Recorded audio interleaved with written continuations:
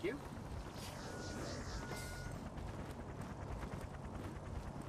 I'm hearing radio chatter. Beidamo's gone missing. The Na'vi are pulling out. You have anything to do with that? I got what we came for. Okay, nice work, Ryder. Let's get your data back to Monroe. We need to hurry. Tensions are starting to boil over at Hell's Gate. Let me guess. Falco. Commander seems on the verge of declaring martial law. He's starting to invite scientists for questioning. I'm not sure what he's nervous about, but we need to be careful. If the time comes, we may need to make some tough choices.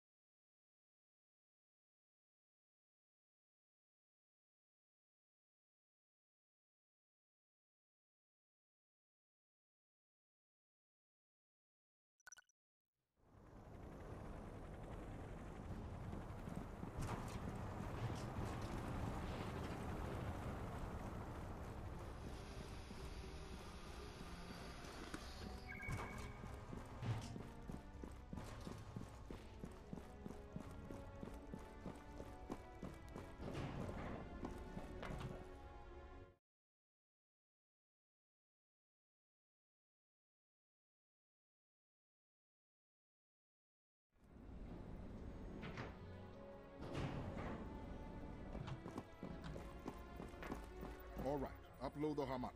I'm behind on my doomsday diagnostics. If one thing goes wrong with the emulator, we could have an ecological meltdown. Okay, let's hold up a sec. What the hell is this emulator? Yes, the emulator. We're searching for a dormant well of souls, right? Now, once we find it, we need to communicate with it. The Na'vi do this through a unique being called a First Voice. He is the only person who can awaken a well of souls. We are creating a First Voice emulator. A machine that will trick Awa into speaking to us. Once that's done, we can control the entire ecosystem. So, back to that first thing. You're running a doomsday diagnostic. Well, everything has its risks. Come now, upload that harmonic. Splendid.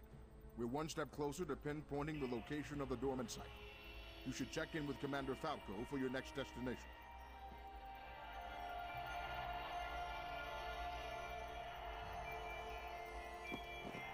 I hear you took down Beidamo.